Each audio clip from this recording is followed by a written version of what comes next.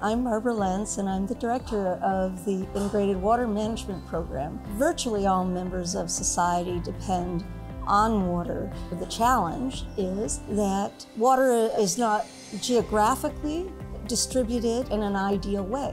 It varies from region to region. It changes with the seasons, and its availability and abundance changes with the seasons.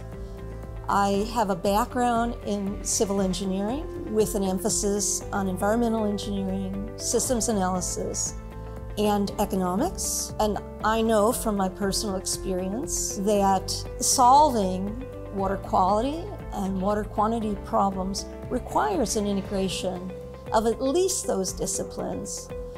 All of our students bring something to the program.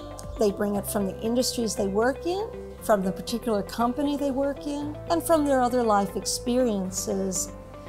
What I bring to the program is my ability and interest in looking at the big picture and understanding the details. We are responsible not only for designing systems that are robust to nature and technological advancement, but also to the needs of the community as they change.